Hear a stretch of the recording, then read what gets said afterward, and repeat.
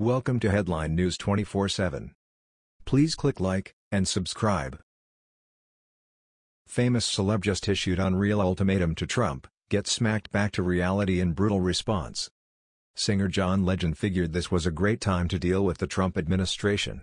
What he didn't count on was getting slapped down by actor James Woods in epic fashion. I love Woods. You really don't want to get into a battle of wits with the guy if you aren't armed. Legend wasn't and was brutally crushed for it. He offered the Trump administration an ultimatum.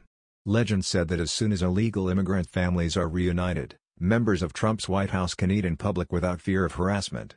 Woods was having none of it. "Let's make a deal with the Trump administration," Legend tweeted. "Reunite all these families immediately and you can go out to eat wherever the FK you want." That sounds like extortion to me, and one of a violent nature at that. You would think that a so-called refined and cultured Grammy and Academy Award winner such as Legend would have more sense than this. But no, evidently not.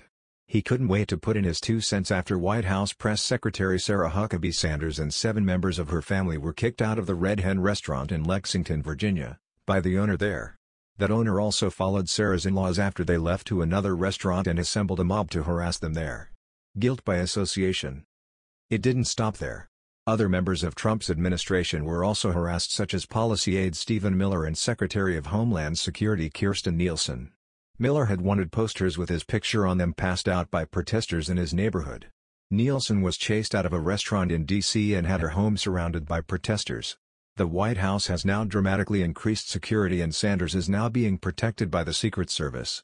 Others include Florida Attorney General Pam Bondi, who was harassed at a documentary screening, and an unnamed DHS official who had a decapitated and burned animal corpse deposited on his front porch. Mitch McConnell was besieged by Soros-funded protesters after an event as well. James Woods responded to Legend's ultimatum with a brutal comeback. "If this PY walked up and tried this with any conservative I know, he'd be shooting his own teeth the next morning. I would say that's a fair observation." Woods also tweeted this the other day: "Now that a United States Congresswoman has called for harassment against Republicans and the inevitable violence that will come of it, I urge all of you to A. Get armed, and B. Vote. Your life literally depends on it." He's referring to Maxine Waters.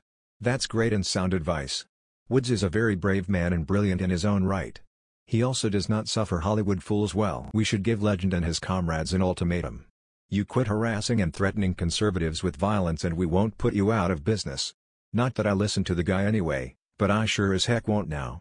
Legend had another telling tweet: "Who are these hypothetical persuadables hanging on Maxine Waters' every word?" He continued, "Bottom line is that I'm very comfortable with a non-violent form of social censure being visited upon people who implement and defend such intentionally harmful policies. Far less pain is being visited upon Sarah et al. Than these families at the border.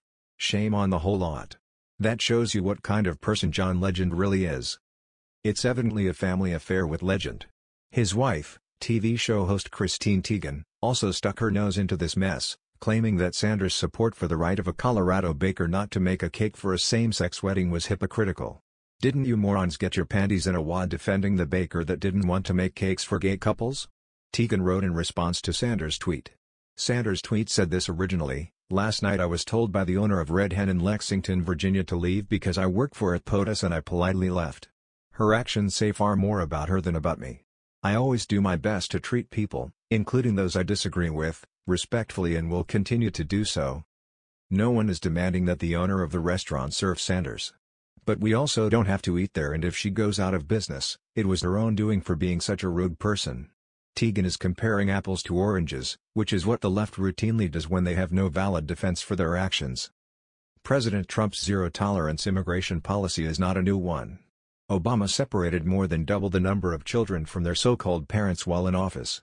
There is a blatant double standard being used here, and it is for a political agenda. Trump has reunited those children who have actual parents, but that is still not good enough. The left wants the borders thrown wide open, ICE done away with, and no illegal immigrant or refugee prosecuted for breaking the rule of law. That's never going to happen. Legend and Teigen are two of Hollywood's most vocal critics of the Trump administration. The All of Me singer has previously described Trump as corrupt and one of the worst people I've ever encountered. Legend's wife Teigen has blamed Trump for a deterioration of her mental health, claiming that his presidency has given her crippling anxiety. It sounds to me as if both of them need quality time with a shrink. James Woods is exactly right in his sentiments here.